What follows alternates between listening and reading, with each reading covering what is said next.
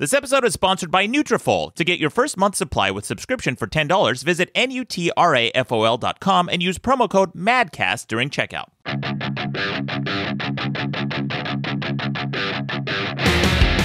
Welcome to the best debate in the universe. Every debate in the universe, from small wieners to TV dinners, with over 3.5 million downloads. I'm your host, Maddox.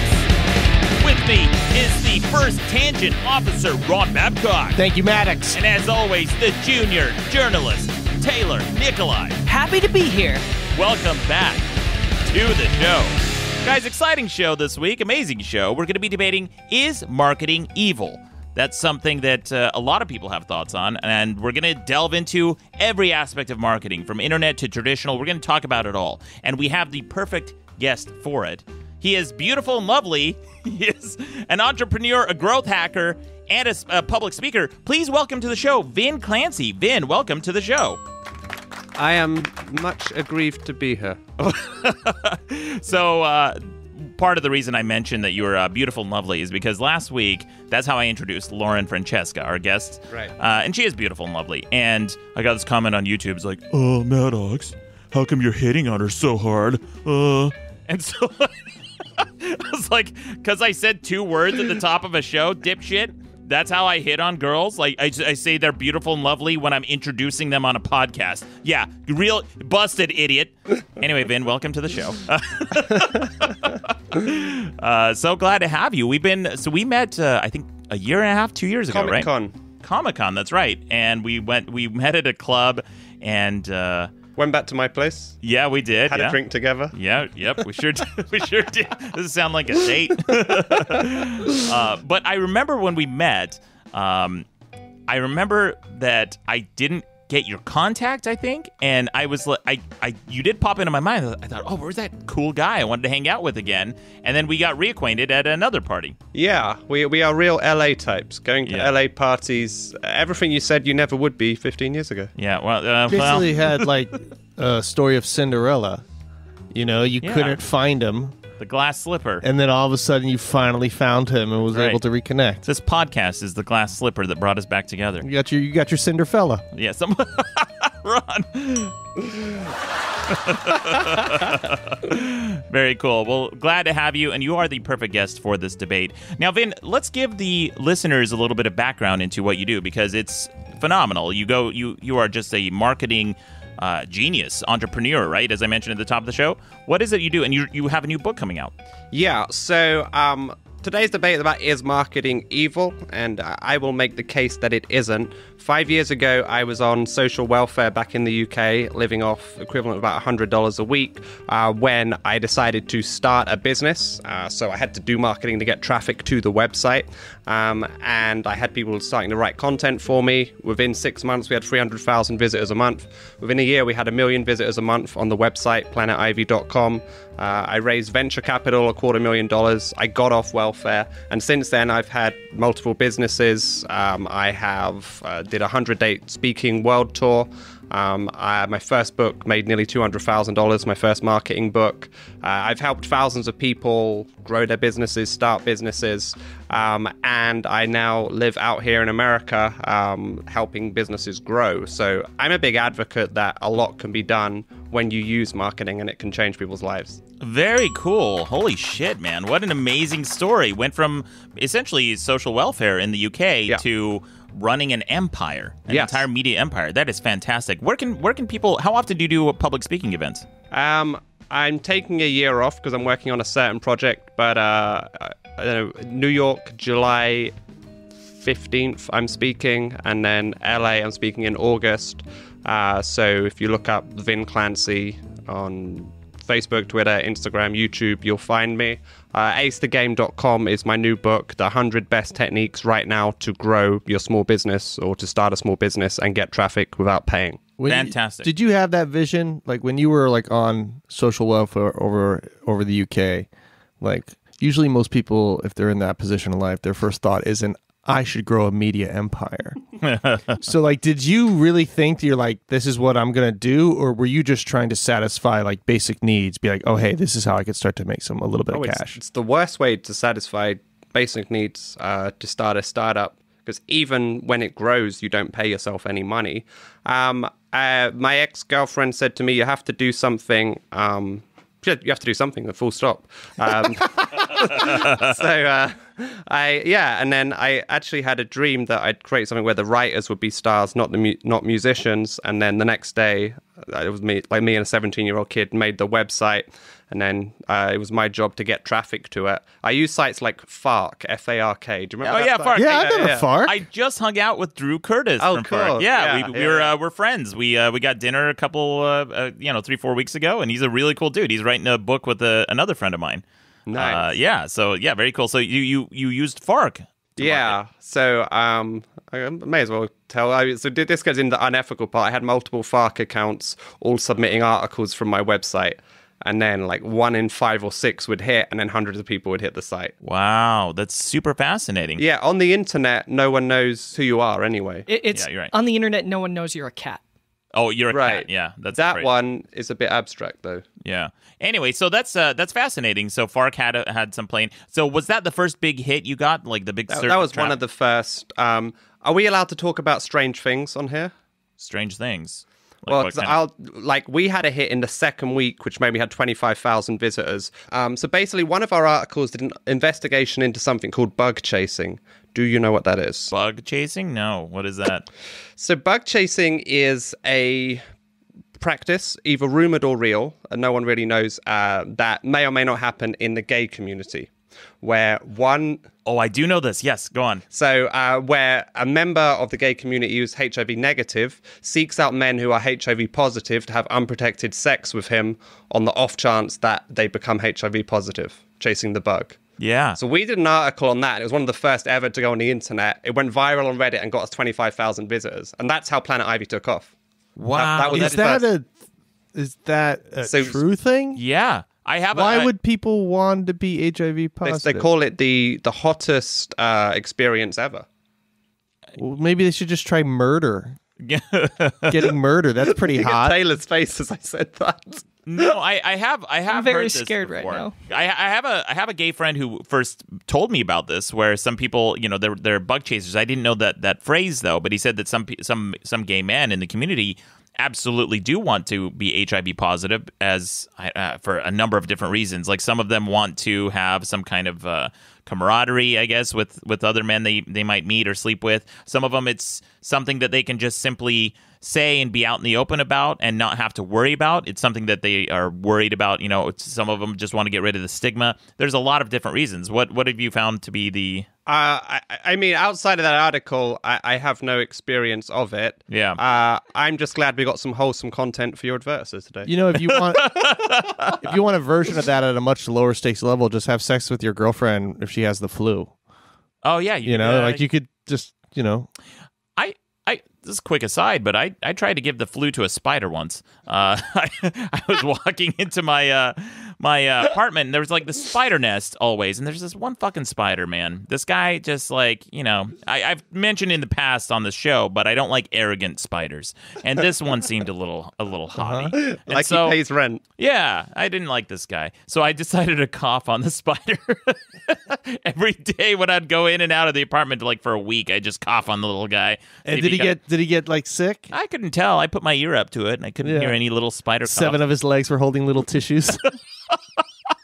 I remember I hadn't been to your website in a long time, and I came across the one where you were decapitating crickets and putting the sticks on your front lawn. Yes, and that was the only time I thought, is everything okay? You've done a lot with that one. Yeah, that was pretty out there. I did fry a cricket that I caught in my apartment. But taught him a lesson. I will say, though, I'm proud to announce I am finally cricket free. Yeah. Oh, yeah. I haven't heard a cricket in here. No crickets. Yeah. Fucked them up. Anyway, we should move on to the story. So I before we get to the debate, I also want to mention 2 things right at the top of the show. We are broadcasting this live. We experimented with it last week. It was a huge hit. Everyone loved watching the live feed, and we're doing it again this week. We may continue doing this on Saturdays when we record. So if you are joining us in the chat room, say hello, and we'll be able to hang out a little bit afterwards and say hi to you guys. And you guys can see the setup as well, the pre-show as we're setting this whole thing up. And the other thing... Yeah, the pre-show go, wait, why isn't this on? I think if somebody said, oh, great, they're crowdsourcing audio engineering. You guys figured out our game, our little racket here. And one other note I want to mention is we got another fan package this week. Wow. We'll be opening that up after the debate. Super fun. And then at the tail end of the show, we've got some quick news headlines with Taylor. We've got some voicemail, a lot of show to cover. But let's get to the debate. Vin, we're going to be debating this week, is marketing evil? Let's hear everyone's buzzers before we begin. Here's mine. And Vin? And Ron. Great. If you hear a buzzer from anyone during this debate, that means someone is disagreeing with someone else or we're just chiming in with an interjection. But Vin, as our guest this week, I'm going to give you first stab at the debate. Is marketing evil? Why or why not? So I don't think marketing is evil for the same reason that I have got here to the United States, in that it can really change people's lives if you are using marketing to grow your small business, if you use it to improve your family's life, if you use it for charitable or good causes. So ultimately, you know when you're spamming or doing unethical things, and many have accused me of teaching people how to spam and do unethical things. But the point is, most people just won't do them. They just don't have the heart or the balls to do the things that are really, annoying to other people, especially at the small level. So basically, using marketing can be a force for good, and it can change a lot of people's lives. And if it is an evil, it's a necessary one, because marketing is everywhere. The way you dress, you market yourself. Everything you look at in life has been bought or sold. So marketing is necessary, and it can be used for good. Okay, interesting. So there's a lot to unpack there, right from the get-go, because you said that there's a lot of good that comes from marketing. Yeah. I would say that that's a nuanced. This is a nuanced argument, but I would say that that's a little bit different than talking about marketing itself, because at the core of marketing, and why I have had a problem with a lot of different forms of marketing over the years, is because some forms of marketing, not all, but some of them, are just manipulative. They're very highly manipulative. For example, there have been laws that have been passed in the United States where certain companies cannot market certain products to children, or they have to market it in certain ways during certain hours, that sort of thing, because it was found that it was unethical to try to market their products directly to kids, especially if it was unhealthy, if it was something that could be detrimental to their well-being. What do you think about that? What do you think of? I mean, should there be any kind of regulations on marketing? So, yeah, absolutely there should. And working to the letter of the law, I completely agree with. But like a common problem, I guess the internet commenters don't like, is marketing on TV shows, Instagram channels, podcasts, anything. There's this feeling that everything should be free. And in fact, how are people going to monetize what they're doing without marketing, without advertising? So to give you an example, if you're into guitar music, there has barely been a single guitar band, let alone a guitar movement, since 2010, because that whole market has gone to shit. So there will need to be more advertising, there will need to be more marketing, many changes will need to be made. But yes, working to the letter of the law is fine, but creatives need to eat. And marketing is one way of doing that. That's a good point. You do have to sell your product. You have to sell yourself on some level. I got a comment in the chat room. Someone said that I'm apparently marketing hot sauce right now because I didn't realize it, but literally on my shirt is a Tabasco brand. I'm marketing Tabasco. But I mean, there is, I guess, the other distinction I would like to make, other than manipulation, because there is a lot of manipulation that goes on in marketing. And it's psychological. There's a lot of manipulation in entertainment anyway. They put a hot girl on there, you start to fall in love with her on a TV show. The manipulation, again, is everywhere. Well, the manipulation that happens, say, in entertainment, like special effects, that's a form of manipulation. You're trying to fool somebody into thinking that something happened that didn't actually take place. Like Jurassic Park, for example. Those aren't real dinosaurs. Well, no, I mean, that took place. That's a real thing. It's a fucking documentary, you dicks. But let's talk about the manipulation that occurs in advertising, and I don't like this kind of stuff. There's a common theme in advertising over the last 10 years, I would say. really pay attention. Once you notice this, you'll never stop being able to notice it. So sorry for that. But there's a whistle soundtrack to almost every advertising, every company. Yeah, it's a whistle soundtrack. And there is. Yeah, and it's very... Yep. Yeah, it's like real upbeat and happy. Yeah, it's like...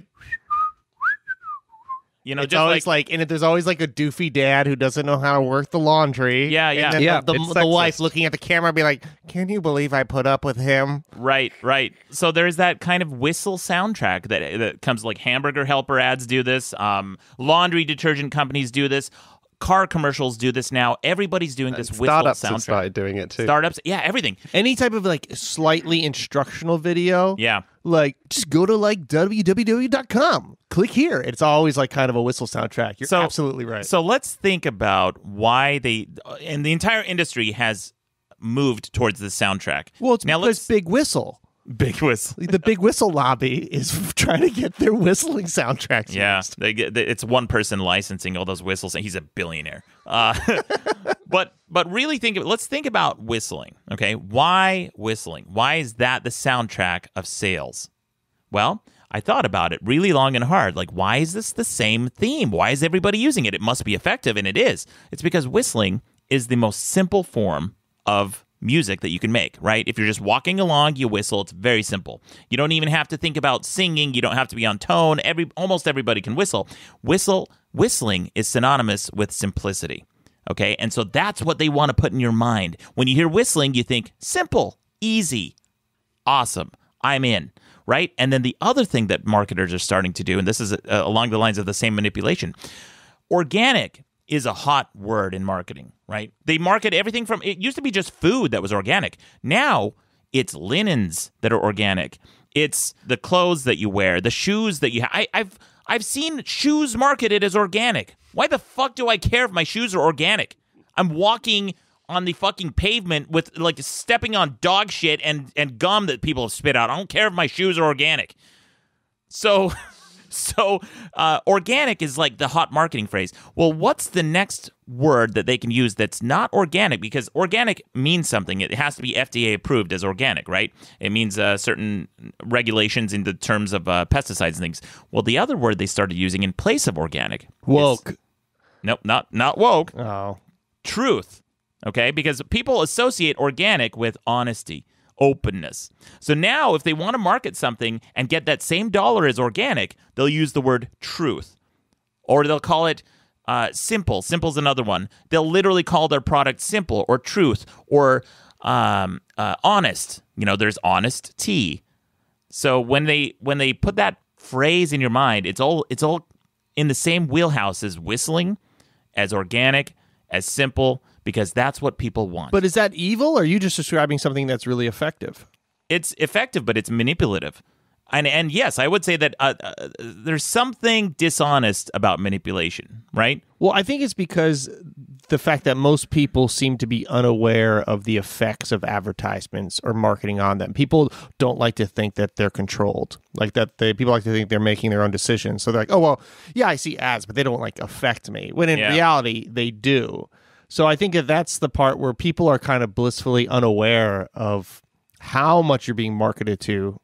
Sometimes knowingly, like you're watching a TV show and there's an advertisement, but sometimes unknowingly. Like there's a story of the people in New York who had, they worked for a company with a phone, and they would ask people on New York to stop, be like, hey, can you take a picture of me and my boyfriend? And people would stop. And the person taking the picture was just a random New Yorker. And they'd be like, oh, wow, this is a new phone. I haven't seen this one. And they're like, oh, yeah, it's a great phone. It's a and it was like this guerrilla style marketing where that's to try and spread like a word of mouth campaign, which is super nefarious as shit, but also probably really fucking effective because the whole, like a voucher from a person in life is way more valuable than, a radio ad. It's or a something. personal endorsement. Maddox, I would ask, what is the line where it becomes manipulative? The line when it becomes manipulative is when they are preying on your cognitive biases and your psychological weaknesses to take advantage of you to get some money. So that's why I don't have a problem with it in entertainment, because the end result there is to make you either amused or to laugh or to be scared slightly, like whatever the form of medium you're consuming. But the end result of marketing, sometimes, especially manipulative marketing, is to take money from you. And that's why it's almost like a story, a con. It sounds like a con where they tell you a story that convinces you to give them money. I mean, what is a cage-free egg, really? What the fuck is a cage-free hen? It's a narrative. You never meet that fucking hen. You don't know anything about it. You just want this idea in the back of your mind that you bought an egg and somewhere some fucking hen was taken care of to produce that egg. But whether or not that actually occurred is, first of all, unknowable, and second, irrelevant. You're still eating the fucking egg, and that narrative makes no difference in the end result of your breakfast. Okay, I mean, my buddy once had a point about this where he's like, we're killing the happy chickens. Like, shouldn't we be killing the chickens that are in the cage to put them out of their misery?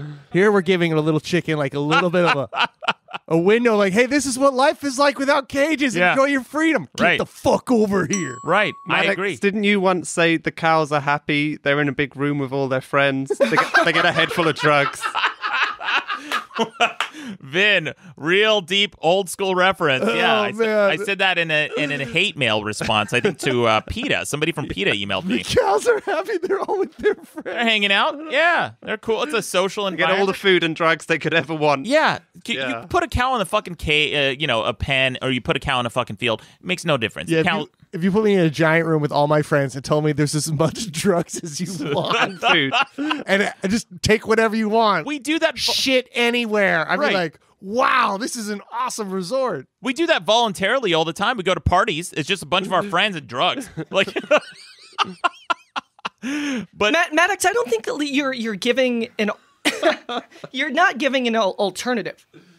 So, like, basically, the top-down argument you're giving is that consumerism is bad. Or basically, kind of in a way, capitalism is bad. Because in some ways, you're saying new products or services shouldn't even be invented and sold because everything you could possibly need already exists. Uh-oh. I haven't played this in a while. Straw man argument, Taylor. That's not at all what I'm saying. You used whistling there. Yeah. Simple straw man argument. Okay, I'll let you finish your point, though. No, that's kind of the point I'm making is it's just like, for a new product or service to exist in a capitalist society, there needs to be branding, there needs to be marketing. You need a reason to buy that thing. Because everything, like, we all are surviving on a daily basis right now, so everything we could possibly need already exists. So a new thing, you need to be told why you need that new thing in a consumerist or capitalist society. Okay, good point. I'll tell you why. I'll tell you the difference between good marketing and bad marketing, and why I think that some marketing is definitely evil. Good marketing is the type of marketing I do. I've said this classically. When I first created a store on my website, right, I don't put ads on my website. People still, to this day, they have ad blockers running and they come to my website, but they forget that I don't even have ads. You can go to my website, turn off your ad blocker. You're not going to see anything. It's not going to make a difference. So when I created my online store, people thought, oh man, Maddox is selling out. Oh, Maddox is selling shirts. You guys need to understand the difference between selling and selling out. Selling is things that I'm doing on my website. I'm offering you a product for a fair price, and I'm telling you what it is. What you see is what you get, and I'm offering it to you for a fair price. Selling out is compromising one's principles for money. That's the difference between selling and selling out. So the proper way to market something is you offer a consumer a product that fits a need that they may want, and then offer it to them at a fair price. You don't try to trick them into buying or giving you their money. You say support the show. Is that a form of manipulation? No, it's very frank. It's very forthright. I'm asking you to support the show. If you guys like what you're listening to, support the show. Very frank and forthright. What do you think, Vin? Do you think that that's effective marketing? Do you think that that's ethical marketing? Or do you think that there's no distinction between what I'm saying here? Well, as a marketer, it's my job to find things that work. It's not my job to say whether they're morally right or wrong. Oh, interesting. Okay. Whoa. Well, here we go. I'm going to do one of these just because I didn't like what you said. It wasn't even wrong. I will say this. I used to work for a telemarketing company. Telemarketing, right? The word marketing's right in there. And I hated it. I hated the industry I was in. I knew it was a bad industry. What were you selling? We were selling all sorts of shit. Well, some of it was okay. Some of it, I'll tell you, one of the products we sold was Omaha steaks. And, for those of you who aren't familiar... When you want your meat to come through the mail, Omaha steaks. Omaha steaks are very high-quality meats, and the customers loved them. We sold so much Omaha. Free-range oxes or whatever it was made from? Grass-fed probably is what the narrative is now. They're all 3D printed. But Omaha steaks are really high-quality steaks, really high-quality meats. Why am I fucking selling these fucking steaks? I'm not...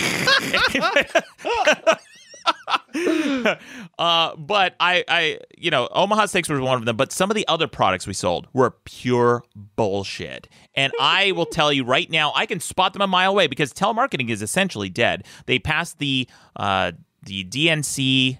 The do not call list. Yeah, the DNCL. If you guys get calls all the fucking time, just add yourself to that list again, and they do honor those. No, they're doing a workaround on them now. Now they have this.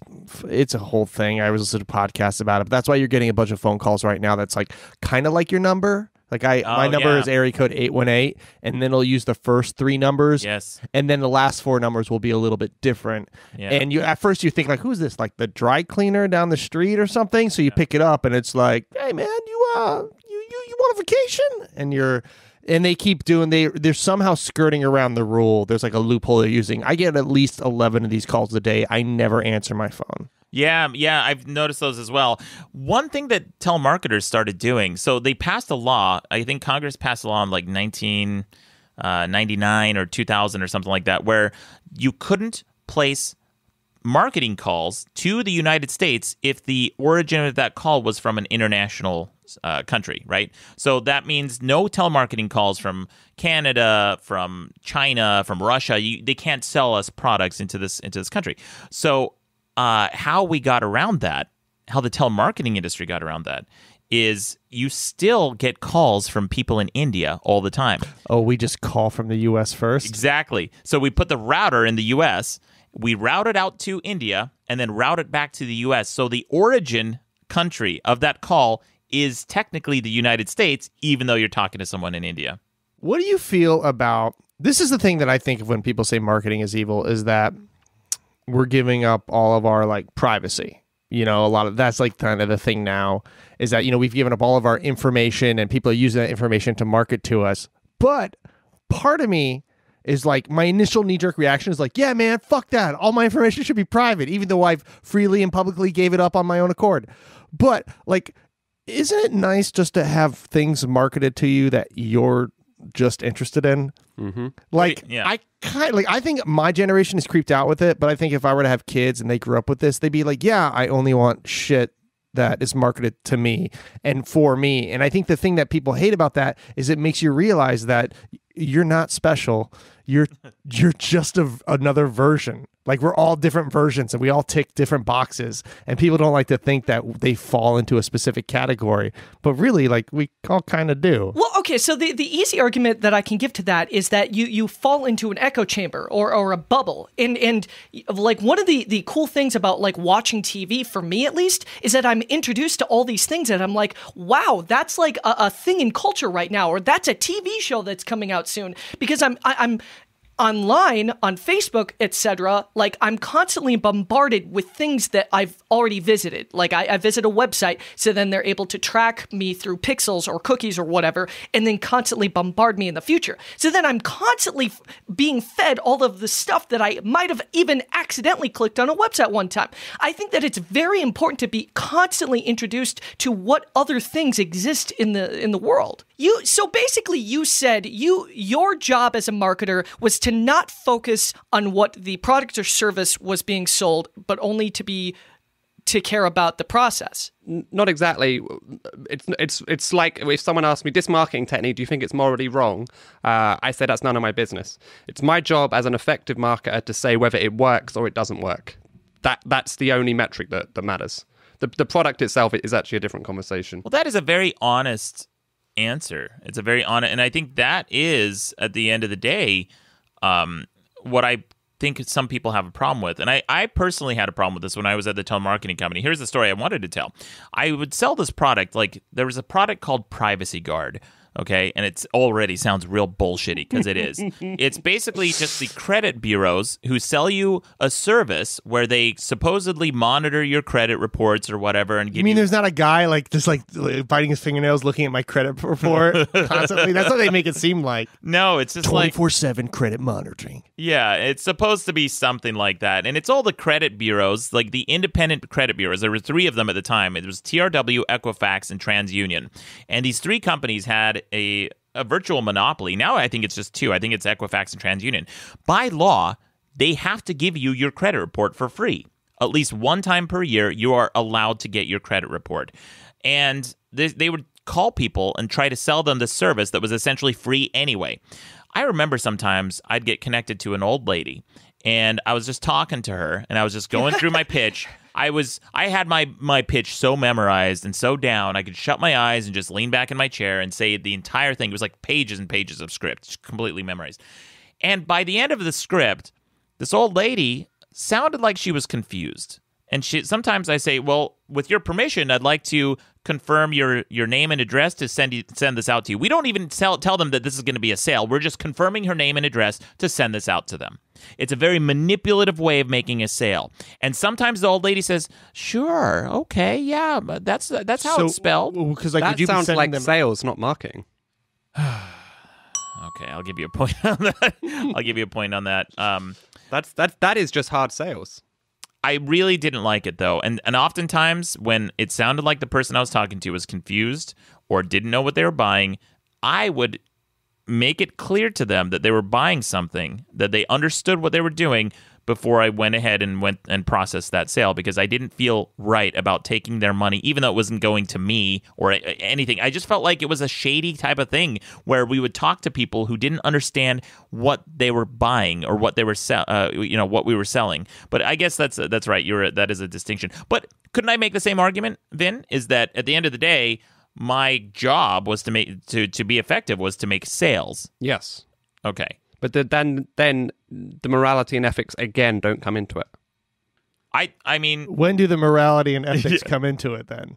That's the case you have to make to me. I mean, like at some point, like somebody's got to like just say, "Hey guys, what we're doing is kind of fucked up." Well, I mean, my problem is a larger one with morality, in that it's a set of moving goalposts. Well, what people think in the Middle East is right, cutting off people's heads and all that, we don't think is right over here. And they would argue. A lot of people in the Middle East also don't think cutting off heads is all right.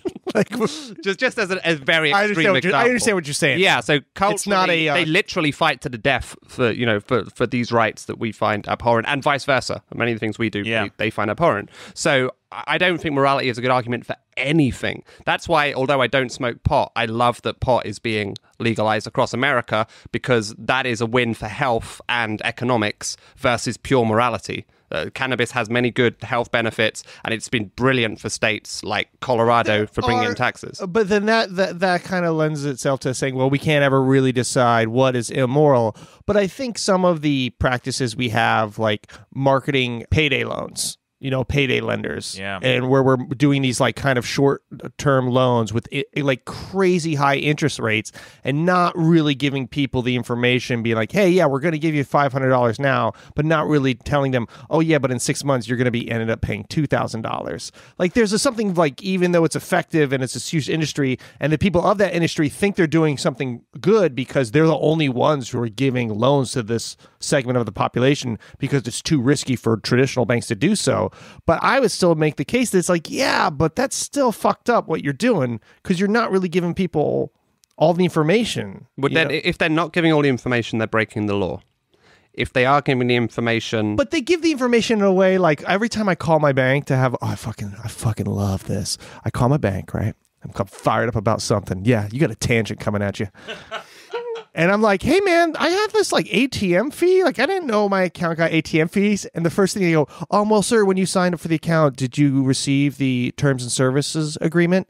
I'm like, you mean that the thing from 12 years ago, then they always hide behind that. Like the terms and services, that 30-page document that nobody reads. And it's such a bullshit thing. It's like, yeah, we told you. No, you didn't tell us in plain English. It's 30 pages long. It was 12 years ago. Suck all the dicks. Give me my $2.50 back. And yeah, I called about $2.50. That's a product problem, not a marketing problem.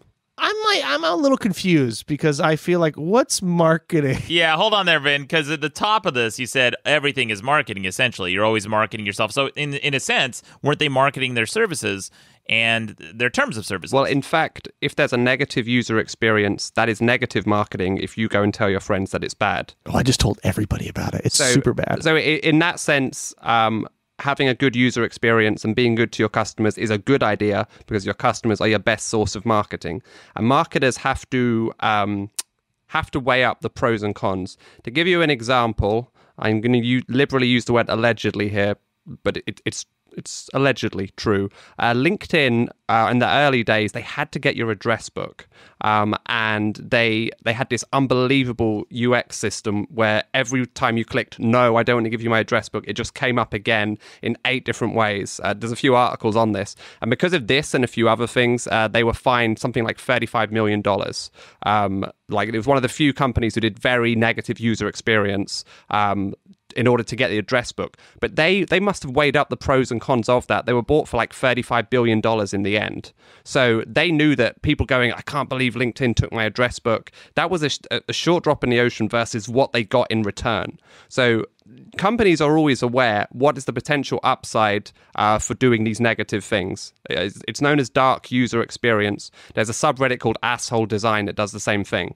Like when it's like you accept the terms and conditions and we're also allowed to market to you in one box. They shouldn't do that. Wow. That's very negative user design. Yeah. But they have to weigh up you telling your friend is that negative versus how much do they get in return of it. So that's a product decision. Then, are you a moral relativist in everything or just marketing? That's a good question. I believe that we should... The answer is that's a good question. The answer is yes. I mean, we should not hurt each other. Like NoFX once said, the rules of a better world were written on a postage stamp. I don't fuck with you, don't fuck with me. I think that's a good rule to live by.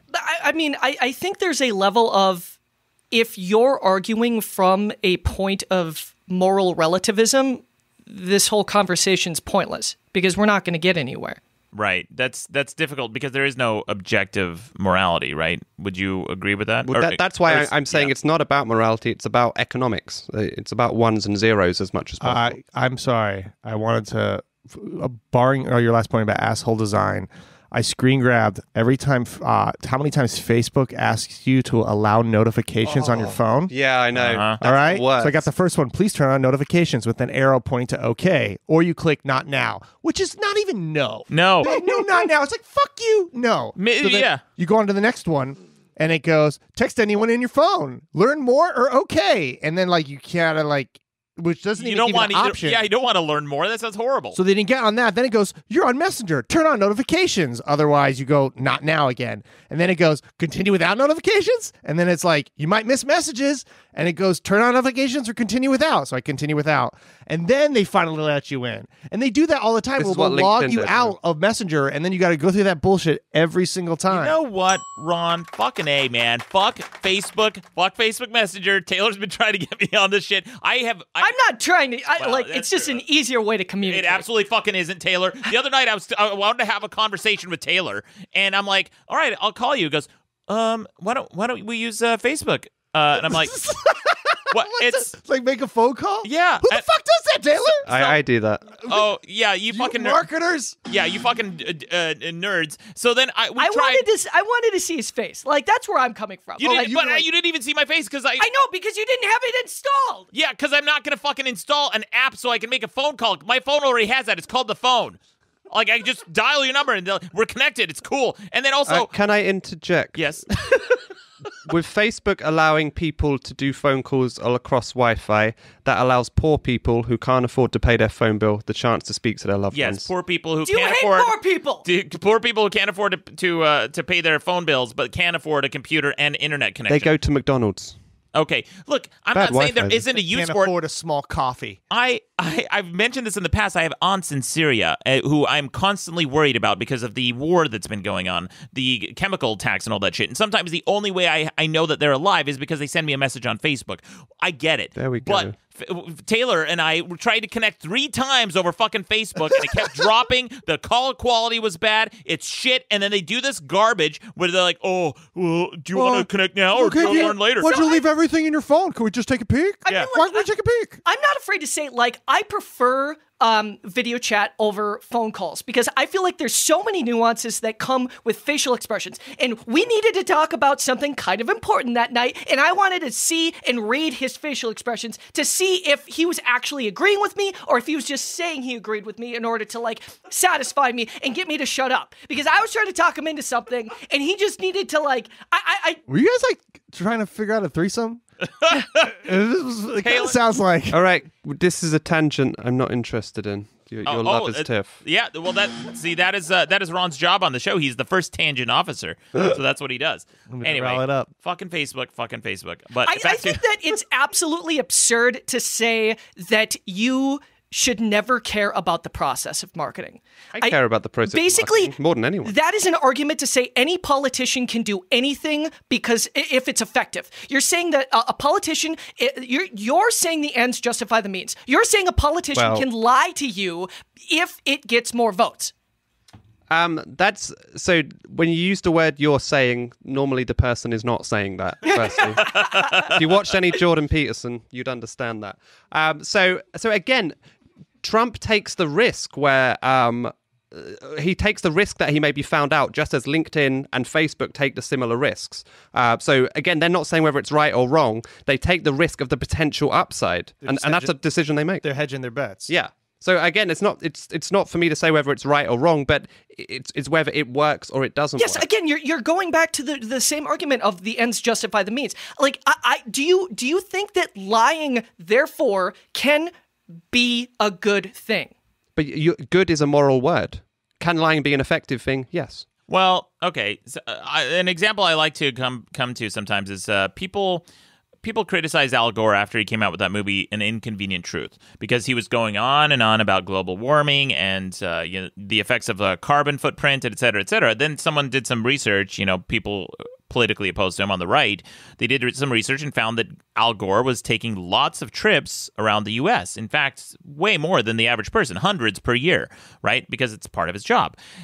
People pointed that as like, oh, hey, hypocrite, why are you flying around? Because flying is the most highly it's one of the most pollutive. What's the word? Pollutable? No. I don't know what the word is, but it creates the most pollution when you fly. Polonius. So Al Gore they're like, oh, you hypocrite. But he could easily make the case that the ends justify the means. He had to fly to get his message out, which aggregately will have a more positive effect. 100%. Are you saying, is that the type of argument you're making here? Yeah, absolutely. So this is this is almost like a libertarian argument because, okay, so here we go. By the way, so everybody doesn't call me an idiot. Lying can be good sometimes. I guess in that situation, I was saying lying from a politician. But back to what you were saying. Yeah, I mean, yeah. There's you're referring to like white lies, that sort of thing. Taylor? Right. Yeah, and I just didn't want people to listen and be like, Taylor's an idiot, because I understood what I was saying. I still think you're an idiot. Ron does think you're an idiot. So you're saying this is a libertarian type argument? It is a libertarian type argument. The CrossFit of politics. Soul cycle. We talked last week right before the show too. I said libertarianism is like the veganism of politics. Yeah, that's what it is. Yeah, the veganism of politics. Because you'll find out if someone's a libertarian real fast. But yeah, there's no secret libertarians in the world. So I used to have a different philosophy on money. I used to think that money, they say money's the root of all evil. I no longer think that. I think that money is neutral. Money is something you can do some good with or you can do some bad with. So, but if your goal is just to make money, then sometimes that comes at the expense of other people. Do you think that that's bad? You'd have to be more specific with the argument, I think. Well, so for example, let's say I found an easy way to make a buck, all right? And I have this way to make a buck. There is a lot of homeless encampments in Los Angeles, and some of the reason these people are homeless is because of alcoholism. It's very easy to sell an alcoholic some alcohol, especially if they're depressed. If the market has no money to buy, then it's a bad market. No, they have enough money. I mean, they'll scrounge enough money. I'd like to bring this back to marketing. We've gone way off point here. This has gone way past marketing. Well, I mean, what if I did market alcohol to homeless people? Do you think that's unethical? Do you think that's evil? That would not be something I would do. That would be something that you would have to live with within your own conscience. And the question of marketing is, would the marketing be effective or not as a pure thing? So is the marketing just kind of like everything up to the point of sale? Loosely speaking, yes. Okay. I just want to get a frame for marketing, and then the sale is and like the acting after. It stops in legality. It's still legal to do what you said you were going to do. If it was illegal, then obviously it would be... no, you probably would need a liquor license. I would need a liquor license. So but I think most people would have a huge problem. You know, let's talk about morality and whether or not, you know, the debate here is marketing evil. Mm-hmm. Well, evil or good is defined largely by the culture we're in, right? In Islamic countries, they would say that exposing your skin, like with a bathing suit, like a swimsuit, that would be an evil for them, right? Because for any number of reasons. That's why I have an issue with that, and I think the law, generally speaking, holds up the idea of good and evil very well. So I like to work with law as something that's good and evil. Occasionally they get it wrong, such as the drug war, but by and large, the law is good for protecting people. Well, so that's, yeah, to an extent, but there's so many laws that we don't have. There's so many ways that people are taken advantage of and used and manipulated. But this concept of manipulation is really something I have a problem with. If they are deceiving you, right, manipulation is deception. You are taking advantage of somebody's cognitive disabilities. Deception is against the law. What deception is? Deception is against the law. I can't say in my ads, buy my course or buy my new book, Ace the Game, and you're guaranteed to make $100,000. The FTC would go after me if I said that statement. So you cannot lie in deception. I can say you have the possibility of making $100,000 in 20 different ways with my book, which is true. Right. You have to put in the work there. Okay, that's true. Well, what if I market my product? Okay, let's say I have a product. Say I'm going to sell you away like an educational course. Excuse me. I'm going to sell you an educational course, and I'm going to say, this is how you be a bestseller. Okay? You couldn't say that. The FTC would have you for that. Okay. Well, then maybe I market it like this then, so it would be accurate. I'll say, this is how you have a chance to become a bestseller. Yeah. But I don't disclose what that chance is. What if that chance is less than 1%? It is less than 1%. Right. Right. But I don't market it that way. I just say, you have a chance to be a bestseller. Kind of like, hey, you have a chance to be a millionaire, like the lottos, like the lottery tickets. Do you think lotto tickets are unethical? No, because people win every week. Yeah, but relatively zero. You know, it's if in talking in binary, zeros and ones, people do win, and it does change the lives of people who win it from all over America. But it also changes the lives of people who don't win it, like who play it every single week for their entire life. You know, it's like a waste of money.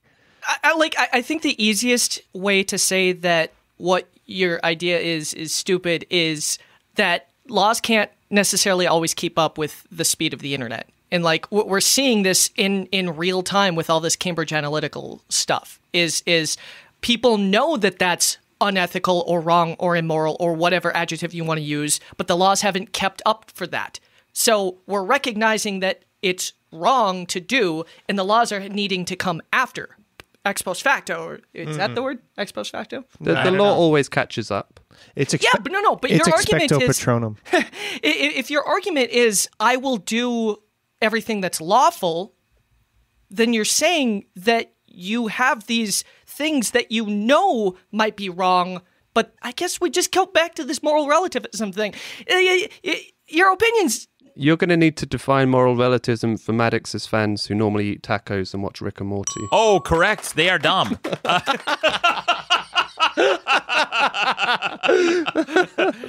Please, Taylor, And let's what's define wrong it. with tacos and Rick and Morty?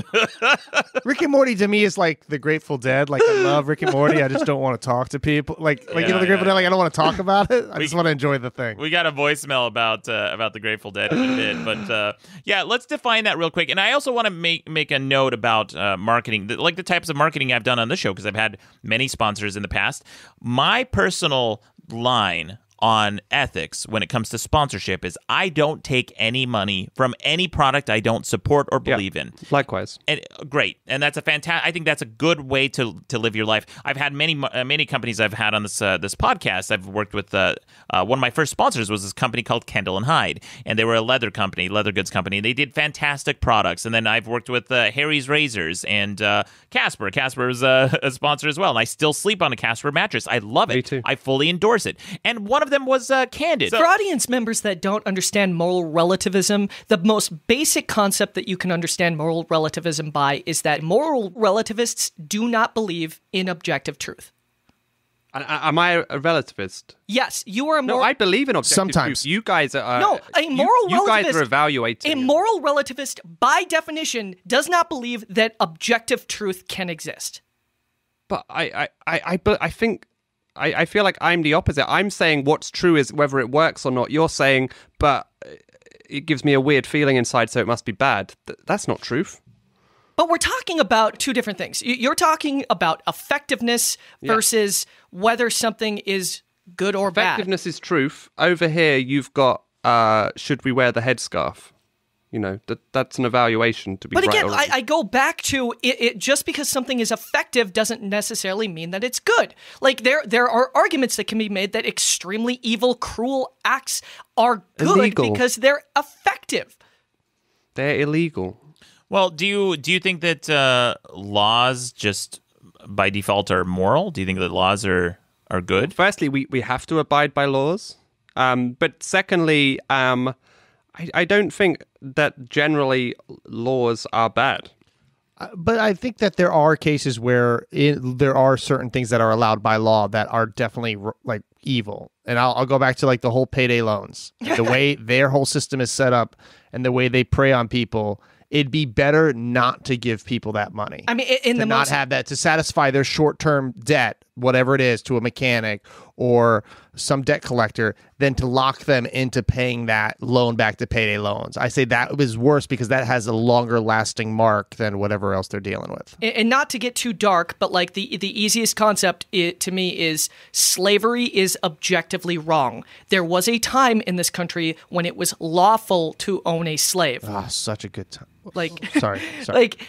like no one can give me an argument that it is. There is not a plausible argument to be made that slavery is ever objectively right, and therefore, if it was the law at a point in time, law the can product be or wrong. service was wrong, but we're kind of moving away from marketing. Yeah.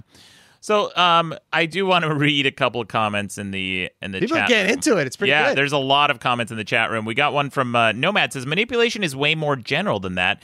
Catherine says, look up manipulation. There are two definitions. There's manipulation that isn't unscrupulous. Moros says, I manipulate myself on lonely nights. Is that unscrupulous?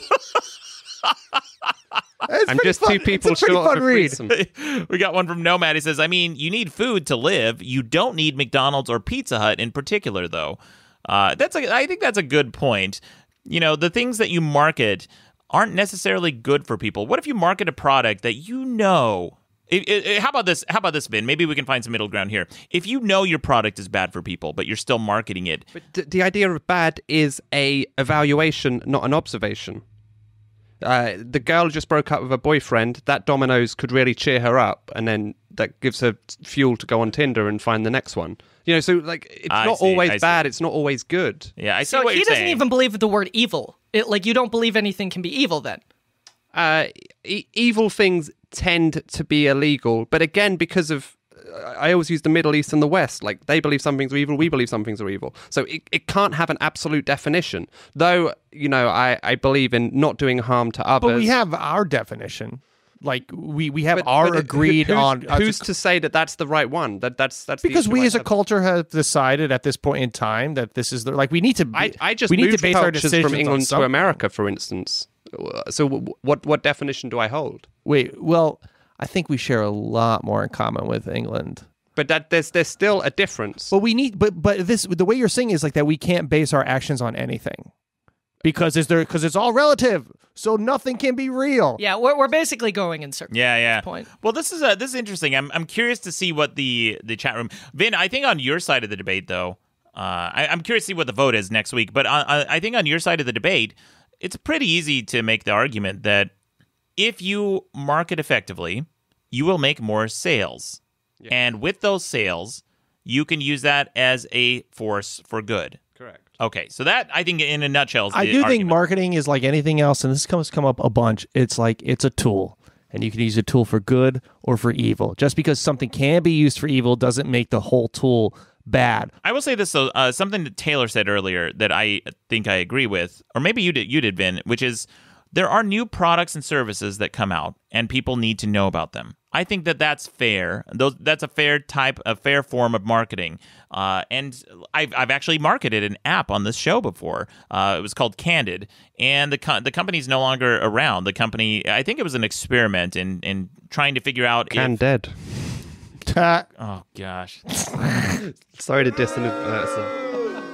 But it was kind of a chat application that allowed people to communicate anonymously. You could not create a username. I think I remember this. Like people, Yeah. People could send anonymous messages to people. Right. I mean, that was like a hot thing on Facebook for a week, and everybody was like, "Yeah, I just got a bunch of like really nice compliments." Yeah. We all thought it was going to be this terrible thing. That's what I thought too. I thought it was going to be this terrible thing, the worst of the internet. And it was an experiment, I think, in artificial intelligence moderation. It would look for things like, doxing and abusive messages, racist messages, and things like that. It would filter some of those out, but more or less, the communication on this platform was very productive. And now you know that was a totally sincere ad when I sponsored them on the show because, months and months after the company is no longer around, the app is no longer available, I'm still promoting the app. And I absolutely loved it. So when I promote something on this show, I stand behind it. And speaking of, today's... How's that for an ad read? Speaking of, today's episode is brought to you by Nutrafol, guys. This episode is sponsored by Nutrafol. To get your first month supply with subscription for $10, visit Nutrafol.com. Guys, Nutrafol is a whole new approach to healthy hair growth. Now, this is kind of interesting. What are they saying? Why should I grow hair? Yeah, so I'm very comfortable with how I look and my hair growth. I've had like thinning hair. Some would say bald for a long time. Ron, you as well. What do you mean? What? Yeah. What are you Ron, saying? You don't have you got a little. No, I have hair. I have hair all over my head. Yeah. There's some spots where I don't. Yeah, just like the top. I actually have one hair that grows on the front of my head, like right where a unicorn horn would be. And it grows like it's making up for lost time. It grows like all the final resources of the front of my head go into this one hair. Yeah. That's the only hair I can grow is that one hair. Well, you know what? Maybe that'll change with Nutrafol. Tell me more. Yeah, this is actually, unlike some hair care products, some hair growth products, they actually have a formula for men and women. Right from the get-go, they've done this. Nutrafol is formulated with 100% drug-free ingredients, clinically shown to improve hair growth, and I'm trying it, guys. This Shut is gonna be, up. Are you?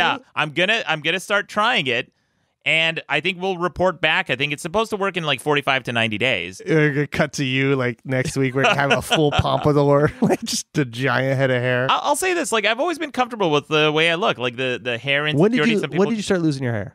I started. It was noticeable. You can even look at pictures of me 10 years ago, and I had like a decent amount of hair, probably about as much as Taylor has. And I'd say about 10 years ago, it really started accelerating. See, mine was at age 20.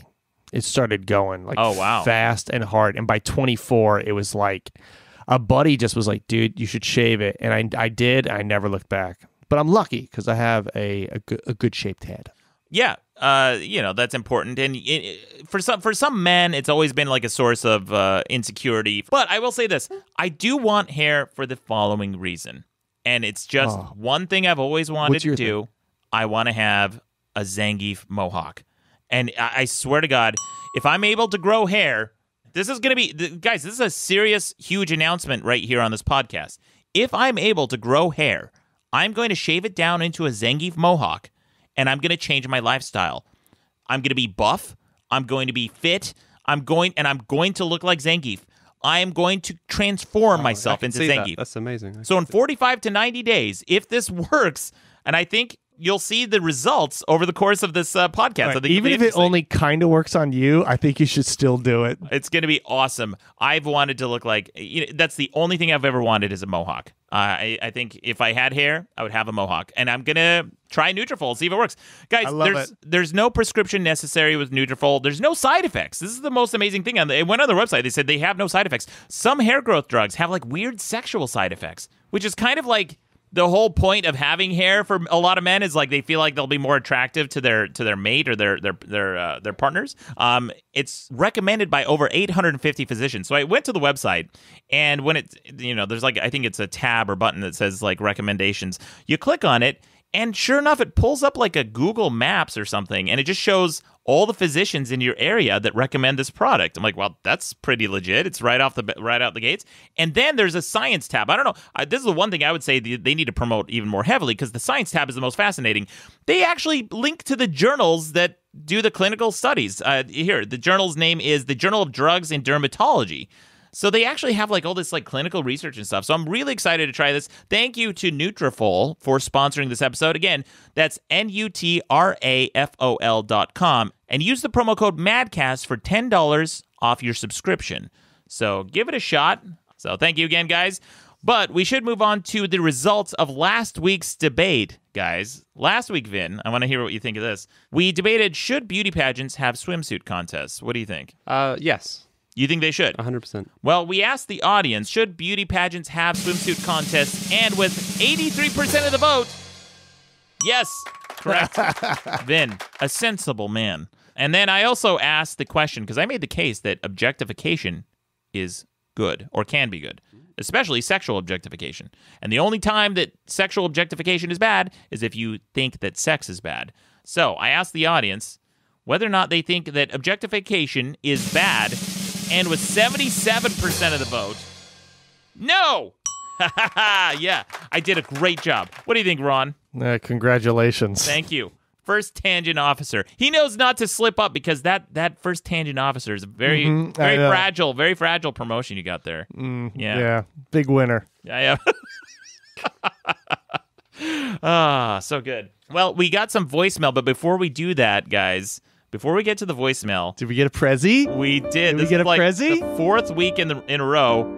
We got a very special fan gift, a care package, guys, from a big fan. Here, I got a note here. I got several notes, because we got multiple gifts here. It says, to Real Maddox, something sweet for my favorite bitter curmudgeon from Surreal Maddox. So Surreal Maddox, yeah, from Surreal Maddox. And look at this. It's a mug that says, up yours. So it's like a coffee mug. We'll hold this up on camera so you guys can see on YouTube.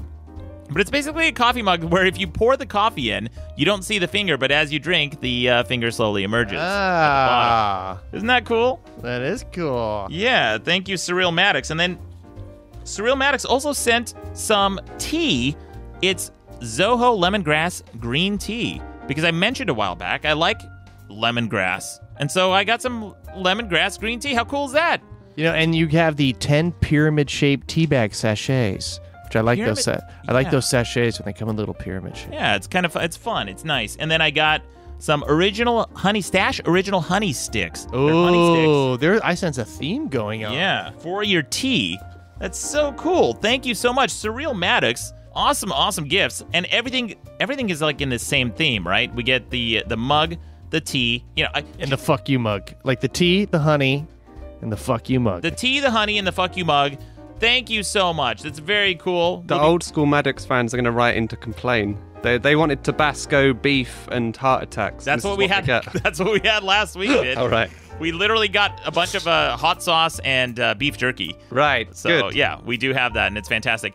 I will say this: a while ago on Twitter, I posted something about like how real men drink their tea black, and someone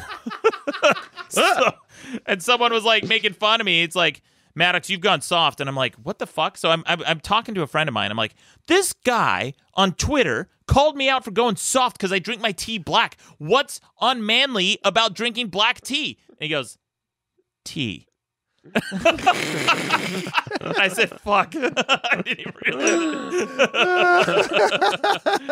Well, thank you, Surreal Maddox. Very cool gift, guys. If you guys want to send a gift, send me a message on Facebook. I can hook you up with that number. Excuse me, the address. But we should get to the voicemail, and then we've got some news headlines with Taylor, our junior journalist. But here's the first voicemail. This one's about beauty pageants.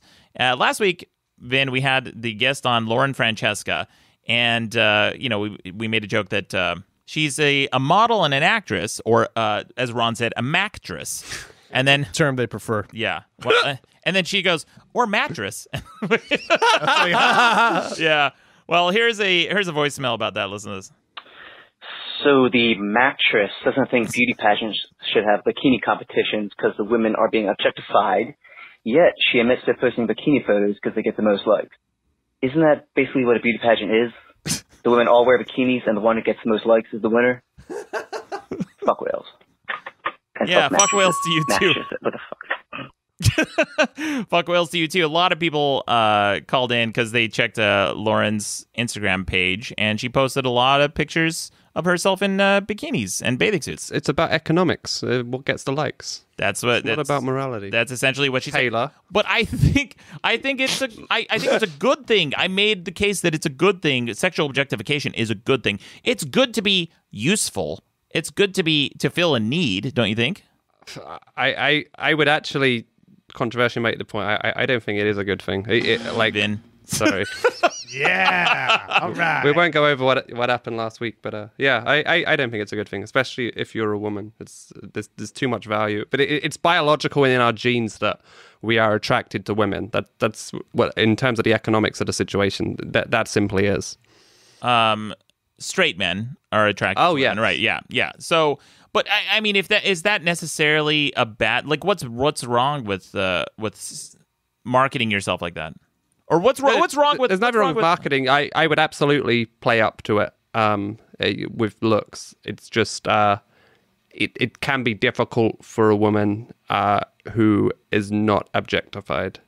I think I'm getting into mansplaining territories, but I've seen a lot of things I didn't like around that area. Well, if it's something that is against their will, right? If they say are working in a professional environment and they want to come across as a professional, and they're trying to do their jobs, and then they're being objectified, that's definitely a problem, right? That's because you're not taking them seriously. You're being dismissive of them. Yeah.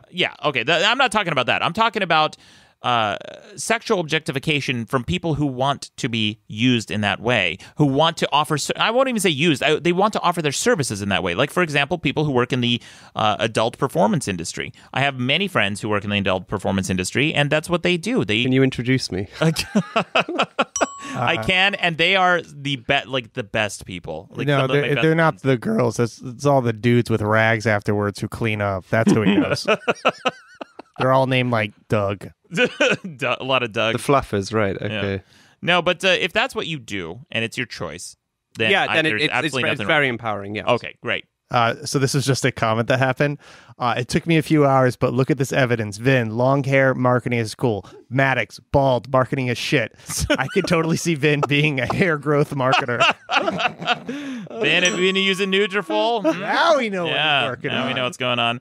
Here's another voicemail about the live shows that we'd be doing. Here's a notification. Listen to this. Hey, Lord Maddox, it's me. I'm pretty upset I missed the live stream since I have no idea how, since I had a pretty boring weekend last weekend and I was home and I didn't get any notifications. So that's lame. I don't know if your notifications are going out to everyone. Yeah, fuck YouTube in this case. It's their fucking problem. Yeah, so you won't get a notification for these live shows. I'm posting them directly on social media to Facebook and Twitter and the Maddox University Facebook group that I created. If you are a genius or a hot babe who's also a genius, you're qualified to join this group. But I'll be posting these live shows. Again, this has been kind of an experiment. We'll see if you guys like these. We'll continue doing them. But here's another... The easy way to do it would be just make sure you're tweeting it every Saturday and have them turn notifications on your Twitter. And hey, there way, you go. Yeah. How do you turn notifications on someone's Twitter? Next to the follow button, there's a button. You click that way. Oh, cool. I didn't know that. That's very cool. Thank you, Taylor. It's very helpful. What a wonderful bit of marketing advice. Yeah, that is, actually. We got a voicemail from the Bad Hombre, Ron, and it's about you. Oh, man. Listen to this. Hey, man. What's up, cabrones? Anyways, I was going to say Ron Babcock.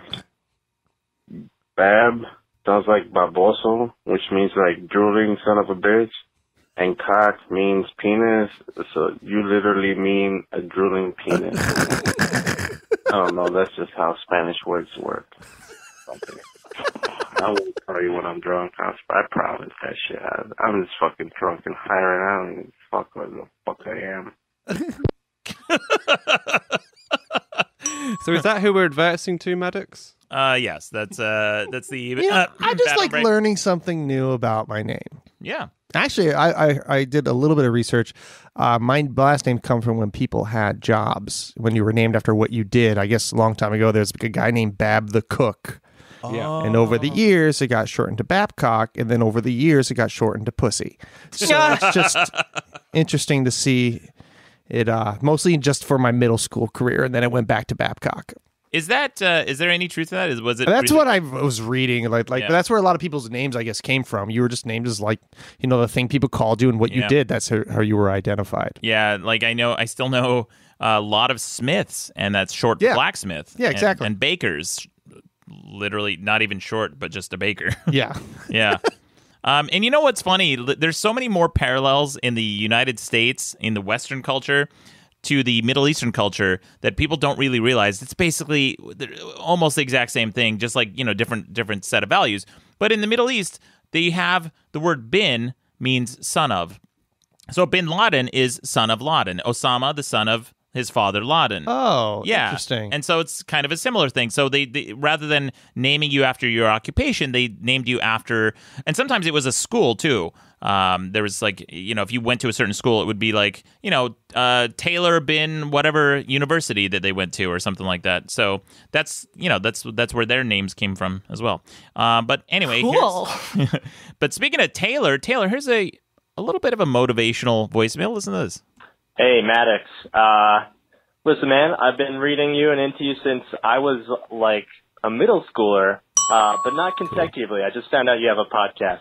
Anyway, liked your debate last week. I gotta say, Taylor's gotta believe in himself a little more. Taylor, man, you were almost on the verge of saying something cool, which is that we shouldn't have child actors, and then you canceled that. Dude, I mean, you do not want kids to get anywhere near the entertainment industry. What are you thinking, man? Probably one of the most famous child stars ever would be Judy Garland, and she OD'd. Yeah, believe in yourself, Taylor. That's my big message. Fuck whales. I've said that to you quite a few times before. I think I've said, if I haven't, I've definitely thought it. Like, Taylor. That's actually how we say goodbye on the phone. He's like, bye, Ron. Believe in yourself. Believe in yourself, Taylor. Taylor, he's such an interesting dude, and I could this sounds a little out of character, but absolutely one of the nicest guys, one of the smartest guys, hardworking, cares, empathetic. Love Taylor. He's a great dude. Yeah, very kind. Well, thank you very much, guys, and thank you for calling and thinking about me. Yeah. Well, here's a voicemail that suggested a possible promotion for Taylor. Listen to this. Maddox, I'd like to propose a promotion for Taylor. I would like to propose that he be promoted to journalist in moderation, because he does do some moderating on the show, but he also does a little bit of journalism, but not that much journalism. Journalist in moderation. Do you get it? I don't get it. Yeah. Well, Taylor doesn't get it. Leave voicemails next week explaining that joke. Maddox, none of your fans sound very well. Yeah. Wait, what do you mean? Like the bad hombre was drunk? By the way, he called in so many. We got so many voicemails from him this week, more than we've ever gotten. Mostly drunk. One of them was him just trailing off and saying "fuck it." Yeah. I got another one. I'll play the tail end after the credits, which I always do, guys. If you guys don't listen to the full show, listen after the music because we have a few voicemails after that. But Taylor last week brought in a news story about some scientists who invented a pizza that cures cancer potentially. And here's a voicemail about that. Listen to this. Alright, what the fuck are you doing if you're a scientist and you spend time making pizza? Honestly, though, Jesus Christ, do something better with your life. This guy calling in to criticize scientists for making anti-cancer pizza into a podcast where he's like hoping that his voicemail will get played, criticizing them for not doing something better with their lives. Well, if that scientist is listening in, maybe you could drop a message and we could debate it next week. Hey, you know what? If you're that scientist who developed this anti-cancer pizza, please call in next week. And you know what, Vin? We've had a very high success rate. Anytime I've asked for a celebrity to call in, Donald Trump, Bono has called into this show before. Every time I mention that, the following week we get a celebrity call in. So if you're a celebrity, you want to call into the show, we'll play that voicemail next week, or if you're that pizza scientist. But here's the voicemail. So longtime listeners of the show know I'm a huge fan of Sonic the Hedgehog. I think Sonic's fantastic. Yeah, brilliant. Well, here's a caller calling in to say that I'm justified in thinking Sonic's cool and fast, because listen to how cool this is. Hey, Maddox, I just have some really cool information I just figured you would want to know since you think Sonic is the greatest thing ever. So my boyfriend's a chemist, and he works with this protein called hedgehog protein, and one of the variants of it, I guess, whatever it is actually named after Sonic the Hedgehog, and I don't think any other video game character has a chemical named after him, or it's a protein, so no other superhero or video game character has a protein named after him. So you can settle the debate now. Sonic is the best because he's the only one who has anything scientifically named after him. That's it. Yeah, everybody's doing great. Keep up the great work. Fuck whales. Yeah, fuck whales to you too. How cool is that shit, huh? Sonic's got a protein named after him. You don't have a Mario protein. Fall Out Boy has a band named after him.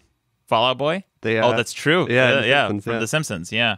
A Mario protein would be gross, I think. You don't want any Mario protein.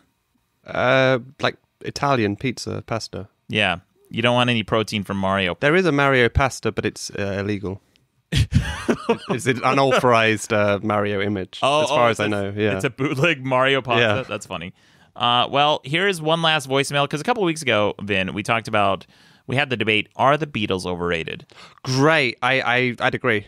Yeah. You think they are? Yeah. Okay, great. I want to hear your insight on this, and this guy called in about that too. Listen to this. Oh, finally, it's Sunday, and I'm done working, and I finally get a chance to listen to this week's podcast, and you guys are actually touching on something that I think is really important, and that is that rabid fans of certain bands fucking suck.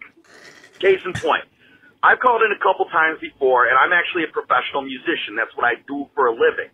If I say anything bad about the Beatles, because I think they're overrated, or the Grateful Dead, because I think they're fucking hacks, people will go fucking rabid, especially the Grateful Dead fans. The moment that you say, I don't really think they were that good of a band, those fucking guys will fucking come at you with cat claws, man. Anyways, great episode, way better than the other shit you were putting in out, and yeah, good job. I think it's both a compliment and friendly. Hey, Maddox, good episode. Way better than that other garbage you've been doing. Nice work, shithead. Yeah, my fans. It's like telling your girlfriend, "Hey, thanks for looking nice for once." It's still a compliment. Yeah, it's like an aggressive compliment. It's a very aggressive compliments are kind of my favorite. Yeah, you're the only podcast host that has your fans negging you. Yeah, constantly. So what do you think, Vin? Beatles overrated? Yeah, I like taste is an evaluation of thing.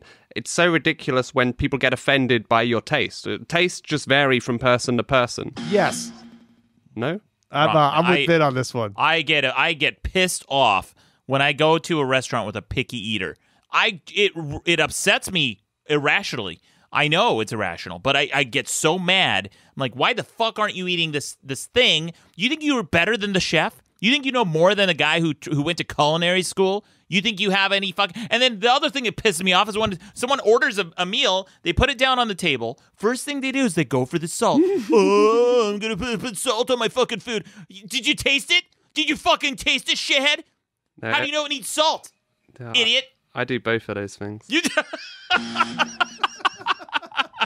Are you really a picky eater? Yeah. Oh, shit. How picky are we talking? Because I got a friend who's super picky. He eats like 5 things. Yeah, like cereal, Yeah, chicken I fingers. That's it. I do like going out and eating pizza and stuff, but I eat the same foods every day, 7 days a week. What? I have a perfectly balanced, as far as I know. I'm just doing an allergy test to find out what foods are like the best for my gut. Okay, so if it's like a health thing, that's different. Yeah, it's about optimizing my health. Oh, okay. Then it's not. We're back to hating. Wait, what are the you're doing this to be healthy. Yeah, but not out of necessity. I could eat mashed potato and stuff, but I just don't. Okay. Oh, that's more on the. Now you're back on the health kick. What are the foods you eat every day? For breakfast, I have eggs, avocado, peas, carrots, broccoli. You got so British near the end. Yeah. Peas, carrots, a mug of gravy. Cheese curds. I don't think this is good content for your audience. I think this is great content, I love man. this. Yeah. Please go on. I love hearing what people eat throughout their day. I actually find it kind of fascinating. Okay. Yeah. So for lunch, I have organic brown rice, shrimp, mushrooms, and a further egg. And a what? Well, I have eggs for breakfast, and I have a further egg for lunch. Right. No, we understand the egg part. What's a fervor? Most people only eat eggs once a day. So I go further and have one more. Oh, a further egg. Oh my god! Dude, wow. Like, what's a fervor egg? Is that like a Fabergé egg? Like, what are you eating, man? It's gonna come out one day that he's not even British or something. This is just an act. He's just marketing. This is like marketing. This is all part of a branding concept. Because British accents are like so authoritative and sexy. People are like, oh yeah, I'm listening to everything he's saying. Yeah, fervor eggs. Yeah, fervor egg. They're real good. So brown rice and shrimp. That's pretty specific. Yeah, and that's very healthy. Yeah. What do you got next? Brown rice, organic, non-antibiotic chicken, 1/2 to 1 tomato. Well, you don't want to go full tomato. Well, I have been, but I find I've been eating a little bit too much. My discipline. Too much tomato? What? No, my discipline and accountability coach says I should eat 5 meals a day. So he's trying to work to get me reduced to percentages. So I've gone down from 3 eggs and 3 avocados for breakfast for 2 for each. Oh, two full avocados. Yeah, well, today I had 3. Ugh, wow. You're letting yourself go. Holy shit. This is factually fascinating because everything nutritionally is there. It sounds like you're getting all the fats good you need. fats in the avocado. Good protein. Yeah, so no soy, no gluten, no real dairy, like eggs don't really count. No red meat. So there's like lots of no's in there. It's pretty balanced. Oh, that's fascinating. What I eat. And what do you eat? And let's keep this going because I'm actually genuinely curious. 0 snacking outside of those 3 meals, but I've started to have a NutriBullet to mix together all the boring stuff that I wouldn't normally eat. Like the shrimp and the brown rice? No, like celery. Who the hell wants to eat spinach? Yeah. Boring. Yeah. But you can put that in with a bit of fruit and then... But you know what? I can't have pineapple juice. Pineapple gives me a canker. Isn't that a weird word? Canker. Yeah. But you know, the enzymes in pineapple literally eat your flesh. Yeah. It's weird that they sell that in the shops. So I realized this as a kid one day because I was eating a shit ton of pineapple. And like my parents, here's a fucking pineapple. So I'm carving this thing up and just eating the giant fucking slice of pineapple fresh.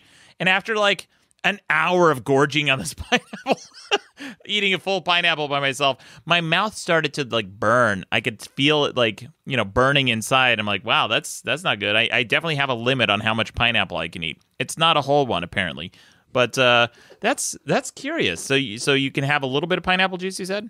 Yeah, I had 2 cups of pineapple juice backstage at Green Day. That's about the limit I can have. Man, you were partying so hard. Oh, what about Green Day? Let's hear this story. So Taylor sounds really curious. yeah, I was backstage. Well, he brought up Green Day for a reason. Oh, Why, yeah, let's hear it. Like I love you Green Day. slipped They're a that great in band. there. Yeah, You no, could have said I had 2 cups. You said, but instead you said 2 cups backstage with Green Day. Yeah. they weren't in attendance.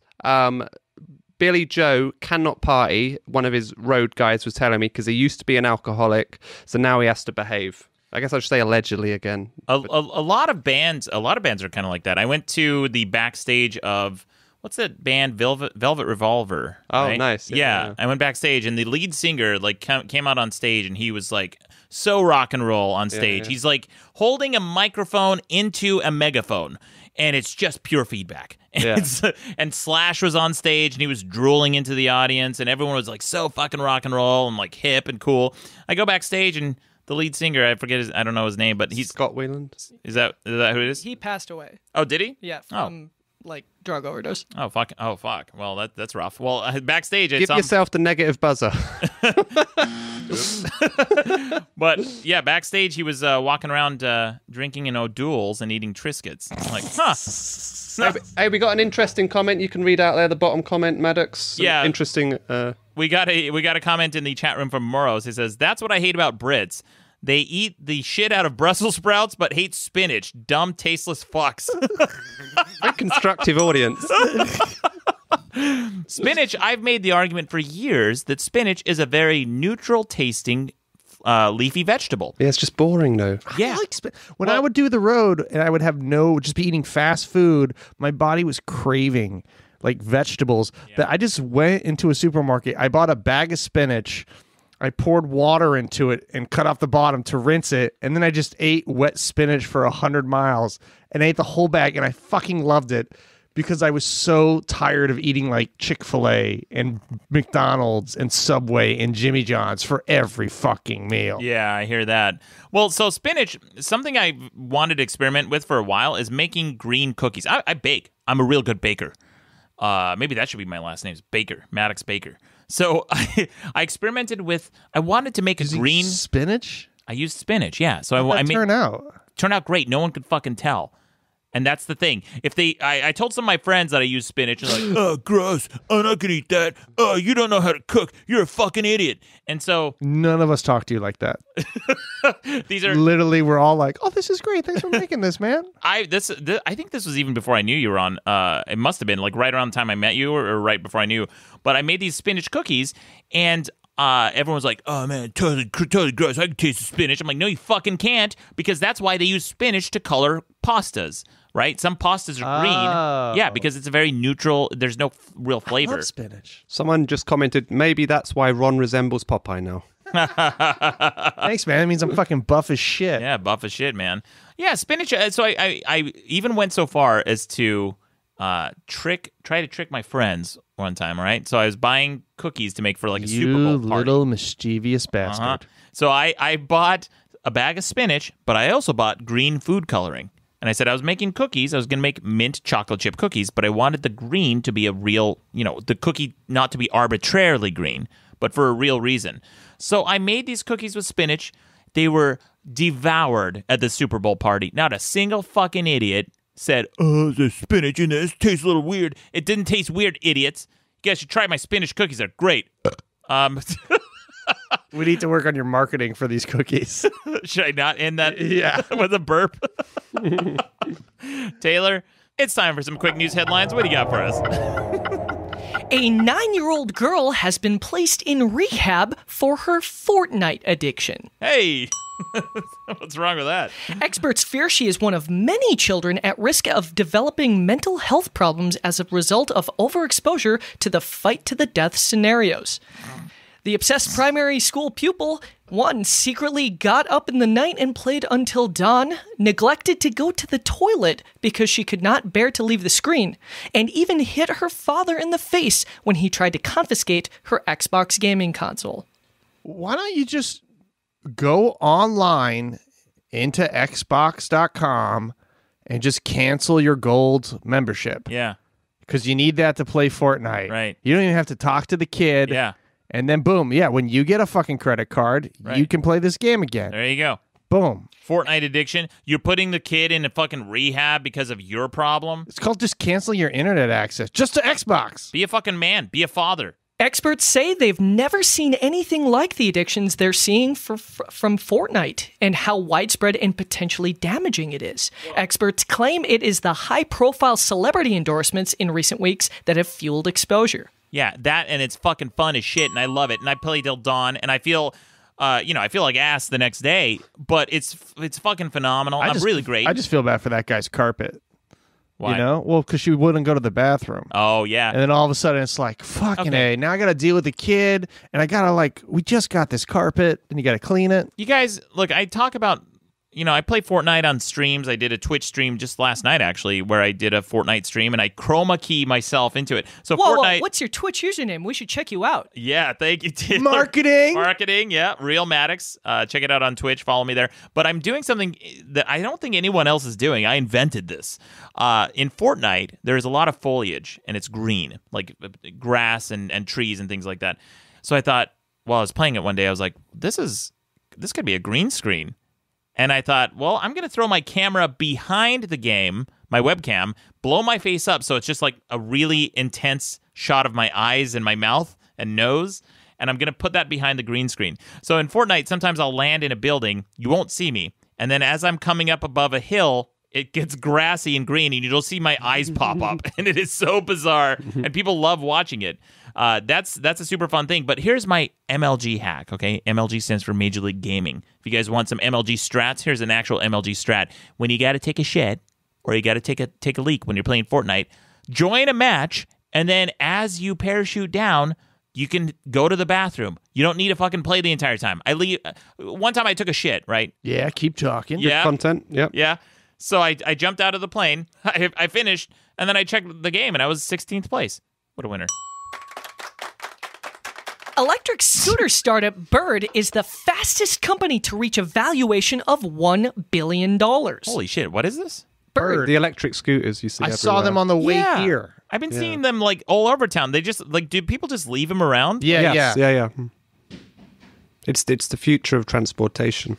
That's so bizarre. So it's known as last mile transportation. You get out the Uber and then you take it for the last bit. But the problem is people are leaving them everywhere. That's not a problem. That's why we can't have them. No, that's fine. It's Cars like, are 4,000 pounds of metal when they're blocking up the roads. Yeah, but That's you don't problem. leave the scooter in the middle of the fucking sidewalk. You just put it off to the side. That's it. If it's not illegal, it's okay to do. Jesus Bird, Christ.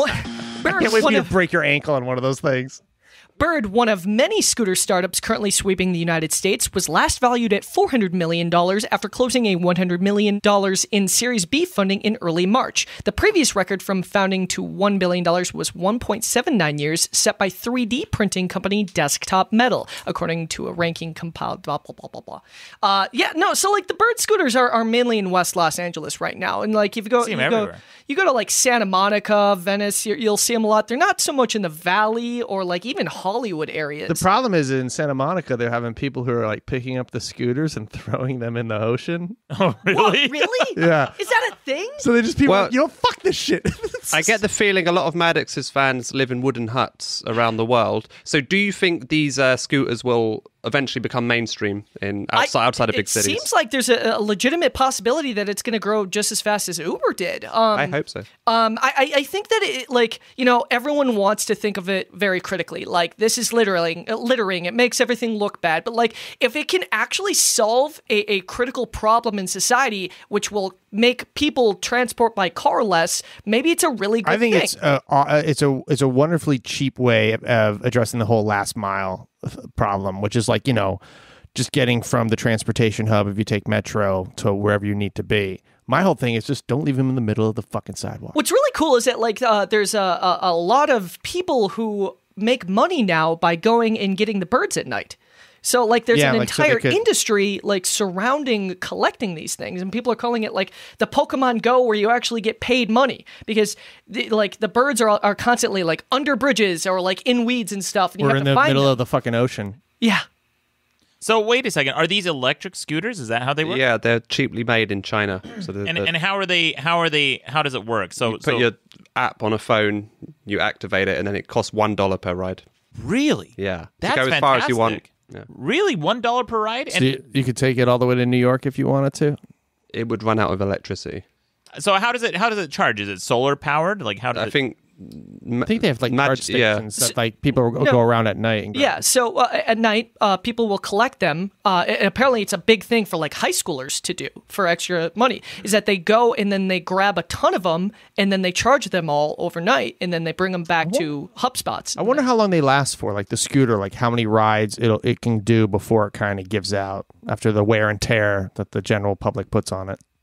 That's fascinating. Actually, I'm actually genuinely curious. The one thing is, I would use this as transportation to and from places. But if I leave it outside somewhere, then someone else could come. I mean, you could theoretically take it inside your house or your I wonder work. if there's like a right? GPS thing on it, though. Of course there is, yeah. Yeah, they've So got it. But it's interesting, the idea of like we're kind of moving. Somebody just commented on this too. It's like the idea of like just a shared library of these things where we don't have to have individual ownership and also like the maintenance of it all. Like it's just kind of a shared thing that you quote subscribe to. Well, they tried to do this in Portland a while back. They had a citywide initiative where they had these yellow bikes, and it was basically just grab and go and leave it wherever you end up. And then people were just stealing the bikes, repainting them, that sort of thing. But I guess this is different because the scooter will not work without the app authorizing it. I think like with something, whenever something's for free, I think you need to charge a nominal fee to make people like value it. Yeah, or care. Fee. I was in San Diego last week, and my Uber driver was complaining that there were these yellow bikes in San Diego as well, and someone worked out how to kill the locks, and they called it mobilizing the homeless, and they said it caused chaos. When I'm not passing judgment, this is what they said. And they made the locks no longer work on these scooters? They just cut them off, and then the homeless were in one part of San Diego, and then they were everywhere. Holy shit. Of the bikes. Oh, because of the bikes? Because the bikes... Yeah, and then like a news team, I think, did a analysis of some of the seats, and they found a lot of syphilis and gonorrhea on the seats. Gross. That's why you do fucking scooters. Yeah. Oh, man. More men are turning to plastic surgery to try to improve their looks. The number of plastic surgery procedures performed on men rose 29% between 2000 and 2017, the American Society of Plastic Surgeons reported. Some 1.3 million cosmetic procedures were performed on men last year alone. Okay. I'm going to call shenanigans on this story. Did you hear that? The tail end of that second to last sentence. Read that again, Taylor. The American Society of what approved? What? American Society of Plastic Surgeons. Okay. So anytime you hear a news story about an industry and they quote that industry, you know, they're the saying, industry lobbying group. Yeah, exactly. Or they do this all the time. That's a puff piece. That's a PR piece that you just read, and that's the type of marketing I have a problem with because it's dishonest. Shit, it's Whoa! Yeah, that's dishonest marketing. It's disingenuous. If you are paid, if that's a paid marketing piece, it should be disclosed that that's a paid marketing piece. Don't you think? The FTC try and disclose that, and I'm sure Taylor could go into great detail with the influencers who for years got away with not disclosing their paid advertisements. Though it was illegal on TV and radio, they hadn't quite caught up with social media yet. They have now, and you could get your account expelled for it. Good. I think that's on the side, I run a marketing company. Yeah, that's something I think should be disclosed because you should know. Yeah, and it is the law to disclose it. I have a buddy from Iran who told me like apparently there's different areas of the world where you go if you want to have work done. So he was trying to tell me that he's like in Iran. He's like, it's the best for hair plugs. He actually flew back to Iran to get his hair plugs because he went, people who give hair transplants in this country don't know what they're doing. Really? And he's like, everyone in Iran, man. He's like, that's where you go. If you need hair plugs, I'm like, I don't want hair plugs. He's like, but if you do, and if you want to get like gender reassignment surgery, Thailand. That's I the place to go. Yeah. So there's different places for all. And I think South Korea is one of them, you know. South Korea's like for nose. Yeah, and it's just wow. Like you have the different industries that are probably big because there's so many people in that country who want that surgery. So you have a lot like where they really know what they're fucking doing. Yeah, Thailand is huge for. But it's weird. Like we don't need to do anything because we're already pretty fucking like. How do you improve on perfect, right? Bingo. Jonah Falcon is believed to have the largest natural penis in the world. Wait, who's this guy? Jonah Falcon, the native New Yorker who is openly bisexual, said he has bedded many famous people, including porn stars and actors, and even Oscar winners. He measures between 8 and 9 inches in length when flaccid, compared to the average man who is 5 to 6 inches when erect. He said, when I'm fully hard, I'm 13 and a half inches with a 7.5 to 8 inch diameter. The worst thing about being a bit extra is airport security, having to be stopped and frisked. They always think it's fake, and I can't just whip it out and show them, he says. That's a PR puff piece. I'm going to tell you. Marketing. Yeah, the guy's like, hey, check out my cock. And he paid a publicist to put that fucking article out there. Holy shit, 7.5 to 8 inch diameter. That's like 2 Coke cans. Yeah, 7.5. I mean, not to get too vulgar or gross about it, but like, how is he physically able to have intercourse? Yeah, so there was an episode of Sex and the City a long time ago where they... Jesus, who are you?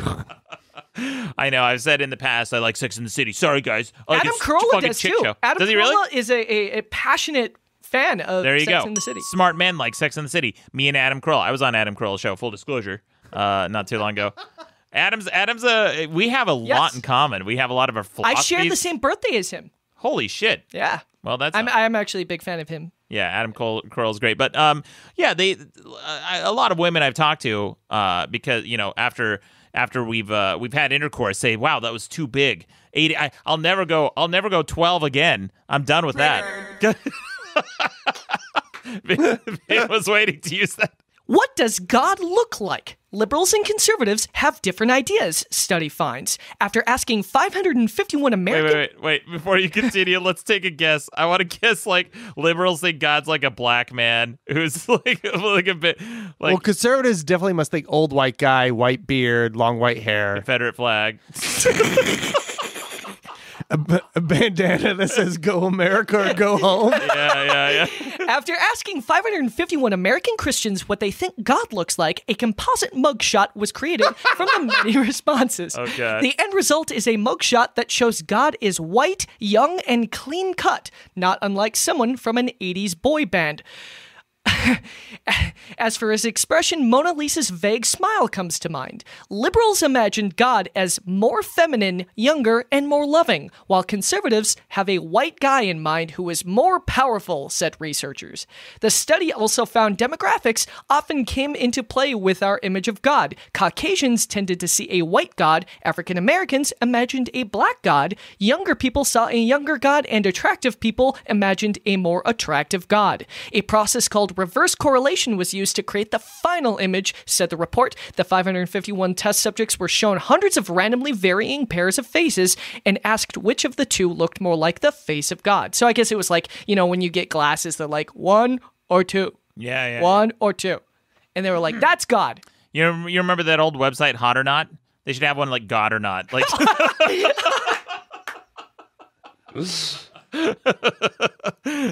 They show you like various faces, and eventually in society we'll find him. You know, we'll find the one, him or her. Sorry, I know it's 2018. Gender's not. Anyway, Taylor. Sorry, good story. Do you want one more? Yeah, let's do it. Plants may appear still and lifeless, but they're far craftier than you might believe. A new study found that many plants use the same camouflage strategies as animals to avoid damage and protect themselves. Yeah. I wrote about this a little bit in my book about how some plants can even count. Some plants can detect pain, and they've done this. They took it like a tomato plant, and they administered local anesthesia on one stem of the plant, and then injured another stem of the plant to see if, or they injured like that portion of it, whatever, to see if it would notify the rest of the plant, the rest of the body. Well, when they had the local anesthetics to that stem, the rest of the plant didn't react, but it did on the stems that didn't have the anesthesia. That means that it was communicating some kind of injury to the rest of the plant. So it's kind of an unsound hypothesis or whatever from vegans, vegetarians, that you're not causing pain and suffering by eating plants. That's what they say. And that's their thin, flimsy justification for taking life to sustain themselves. You're still taking life. So every time, like, I mow my lawn it's just like a holocaust. Yes. Did you know that the fresh grass smell you're smelling is actually a self-defense mechanism by grass? No. Yeah. So it's actually. I'm done. What? I was answering the question. This is being very honest. All right, that's the news. News. Good news. Thank you, Taylor Nikolai, our Journalist in moderation. Journalist in moderation. I kind of like that. That's kind of. And I also like after the full explanation, he went, "Do you get it?" Well, we'll put it to the vote next week, guys. Madcastmedia.com is where you go to vote, and also where you go to find the voicemail number. It's on the bottom of every page of the best debate. Call in, leave us a voicemail, and our brilliant developer, Lord Matthew, has been working on an international call-in line. We're working with possibly an Australian number, a number from the UK, and maybe Germany or something. But we'll be having that soon. We're just figuring out the ins and outs, and we've got a lot of new changes coming to the website as well. But Vin Clancy, thank you so much for joining us. Great. It's a pleasure to be here. If anyone wants to start or grow a business, go to acethegame.com and get my new book. Hashtag marketing. There it is, Ace the Game. And what's the book called? Is it called Ace the Game as well? Yeah. Ace the Game, and it's fantastic. Now, Vin, not to blow too much sunshine up your ass, but you really are a brilliant marketer and entrepreneur. I think you guys can learn a lot from this book if you're interested in this world at all. Vin's the real deal. I mean, you bootstrapped yourself from social welfare in the UK to running a media empire. That is fantastic. Multiple six-figure businesses inside that. Amazing. Very, very cool. Very cool. Very proud of you. Well, check out Vin's book, acethegame.com. Thank you again, Vin Clancy, for joining us. Thank you to Ron Babcock, first tangent officer. Yeah, man. This is always fun. Thanks, Maddox. Thank you to the junior journalist, Taylor Nikolai. You're very welcome. But most of all, you're welcome. Hey, Taylor, you should stick to doing the news. Do you want to know why people don't like Nickelback or the Big Bang Theory? Because Nickelback and the Big Bang Theory fucking suck. He's got you there, though. Okay, so like the thing that I constantly tell people or try to have conversations about this, it's like very often the people who say Big Bang Theory sucks have never watched an episode. They're going on Reddit or these other social media platforms, and they're being told that it sucks by other people, but they've never actually watched it. I would like to know if that caller, and feel free to call in again, I would like to know how many episodes of The Big Bang Theory you watched before you decided that it sucked. That's my only point, okay? So that'll be interesting. No, I think you're right, Taylor. A lot of people probably do criticize it without having watched it. I heard that it sucks, and then I watched it, and it did suck. No, I'm not even saying that I necessarily like the show. My irritation is with people who pass judgment and then try to get other people to get on board with them without ever actually consuming the product or service or whatever. Yeah. All right. Yeah, I agree. Fair enough. Well, here's one last voicemail again from the Bad Hombre. Listen to this. Look, man, the reason why you judging people by their looks is okay is because I don't know.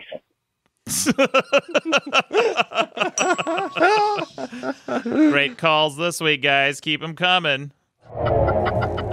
Hey there. Don't forget to subscribe to Madcast shows on iTunes, Stitcher, or your favorite podcast app. Okay, bye. Madcast Media Network.